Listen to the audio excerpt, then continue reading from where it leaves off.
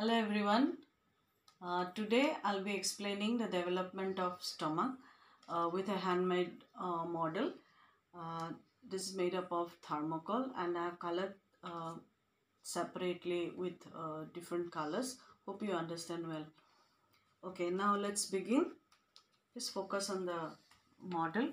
Now this model is showing a fusiform shape of the development of stomach. Stomach develops in the foregut and this is the upper end and this is the lower end, and this is representing the anterior border while this is representing the posterior border.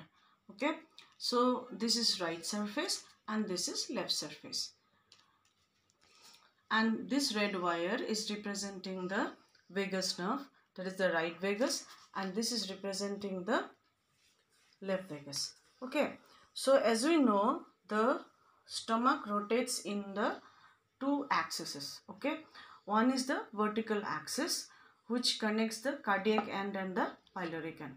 Okay, now in the vertical axis it will move this way.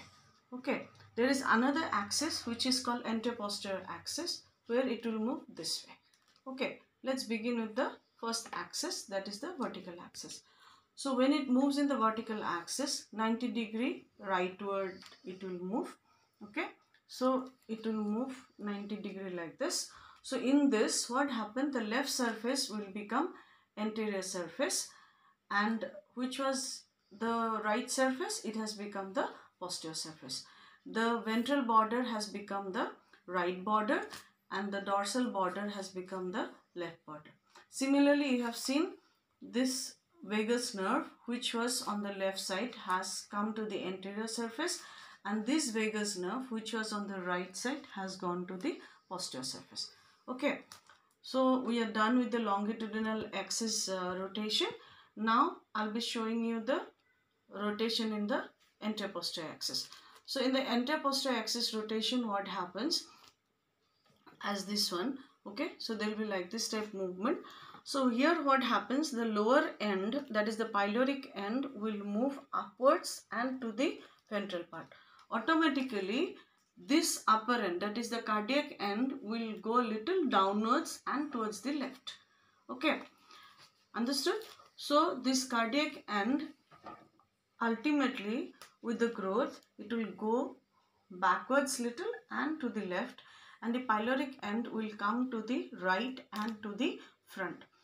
And in the same time, when this rotation in the axis is happening, this border on the right side and on the left side also will have some differential growth.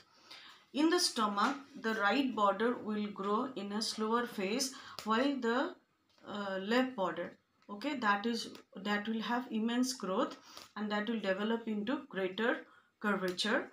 Okay, and this will develop into lesser curvature. Pause once. So now you can see this same thing I'm showing here. So now this is after the growth of the greater curvature on the left side, and this is the lesser curvature on the right side. This is the cardiac end and this is the pyloric end. Okay, so and the shape you have seen and the position will be like this. So when you hold a specimen of the stomach, you should put your hand this way on the left side and put the specimen like this. Automatically, if you do like this, the specimen will be at normal anatomical position. Now let's see the mesentery relation of the stomach. As you know, the whole stomach is completely surrounded by the peritoneum, and like how it happened. So now this is the upper end and this is the lower end, and this polythene bag is representing the mesentery. So here will be the anteroabdominal wall and here will be the posterior abdominal wall. Okay, now above will be the abdomen. So now with the rotation of the stomach, the mesentery also will be moving like this. Okay, so this is called ventral mesogastrium and that is dorsal mesogastrium.